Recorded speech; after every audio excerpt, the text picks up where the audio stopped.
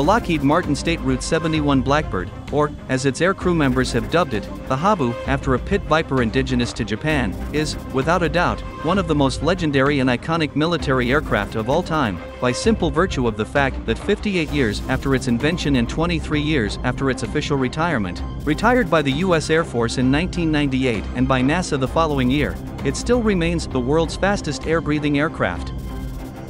How fast?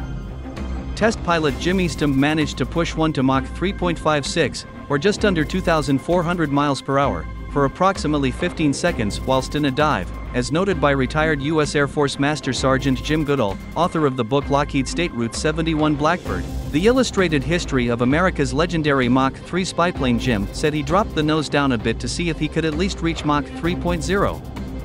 Out of nowhere, Jim hit good air, and in the dive with good air he redlined everything.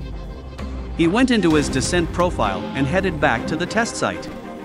The exact date of that accomplishment is unknown. However, it is known that in July 1976, and State Route 71 set not one but two world records. One was an absolute speed record of 2,193.167 miles per hour, while the other was an absolute altitude record of 85,068.997 feet.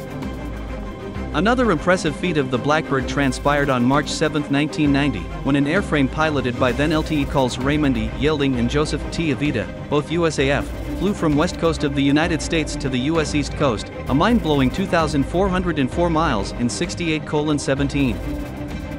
To provide the reader with even further appreciation for the SR-71's speed, its sustained airspeeds of Mach 3.2 ensured that even the Soviet Union's much-feared MiG-25, NATO reporting name Foxbat, the world's fastest interceptor, could not catch it even at its own impressive airspeed of 2.8 plus Mach. On paper the MiG-25 could attain a maximum speed of 3.2 Mach, but in reality, this would entail the destruction of the plane's engines.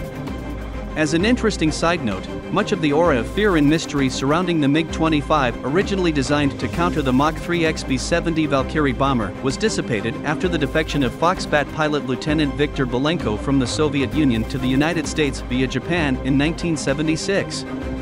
Belenko's story is told in detail in John Barron's excellent 1983 book MiG Pilot, The Final Escape of Lieutenant Belenko, which is now out of print but readily available via used booksellers online. The Blackbird's legendary status is further cemented by the fact that it has never been shot down, whether by enemy fighter planes, surface-to-air missiles, SAMs, or AAA fire. America's other most famous and venerable spyplane, the U-2, cannot make the same boast, as Francis Gary Powers could ruefully attest, although ironically a fighter plane belonging to a friendly nation, namely Sweden's Saab, actually came close in 1986, even obtaining missile lock and visual contact via a head-on game of chicken-like approach, since a tail chase would have been for naught. The State Route 71 traces its roots to Lockheed's famed Skunk Works division, which also designed the P-38 Lightning, flown during World War II by Major Richard Dick Bong, America's all-time highest-scoring air ace, the P-80 Shooting Star, the first jet fighter used operationally by the United States Army Air Forces during World War II, the F-117 Nighthawk, and the F-22 Raptor. American aerospace engineer Clarence Kelly Johnson designed the airframe's features, based heavily upon a previous Skunk Works Black project, the A-12 reconnaissance aircraft. Equipped with reconnaissance mission features such as signals intelligence sensors, side-looking airborne radar, and a camera, the State Route 71 made its first flight on December 22, 1964 and officially entered into service in January 1966. A total of 32 aircraft were built, and although, as previously noted, none were ever lost to enemy action, 12 were lost in accidents. Out of these 12 aircraft losses, only one fatality occurred, that being Reconnaissance System Officer Jim Zwayer, who lost his life during a Madair breakup incident stemming from a severe case of engine unstart on January 25, 1966. During its 58 years of official service, which included an initial retirement in 1988 and an unretirement in 1994 before the aforementioned final retirement of 1998 to 1999, SR-71s flew missions over the hostile skies of North Vietnam, North Korea, Libya, Cuba, and Nicaragua, as well as sorties flown off the borders of East Germany, Poland, and the USSR, including the latter nation's submarine ports.